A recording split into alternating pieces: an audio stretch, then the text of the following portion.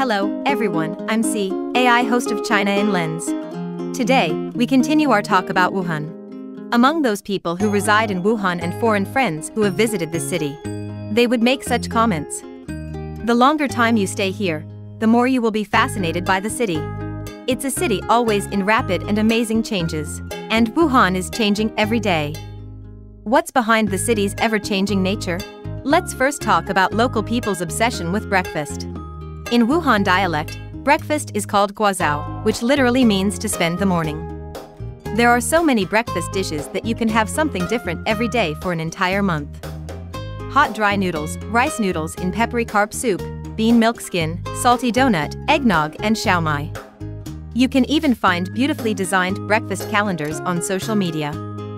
Breakfast shop owners are making every effort to satisfy local people's insatiable need for an extensive breakfast menu. The number one Wuhan breakfast is undoubtedly the hot dry noodle.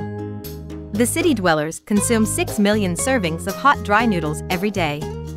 It's recommended that you finish the noodles within 6 minutes after they are served for the best taste. After all, no one will let the noodles go cold. Gulping them down is the right way to have your hot dry noodles. They fill the stomach and help you start a day full of energy. In Wuhan, various breakfast stalls, early risers buying breakfast, and pedestrians eating their breakfast while walking on the street create a unique picture of urban life. Do you want to come to Wuhan and experience the amazing breakfast culture of this city? That's all for today. See you next time. Bye.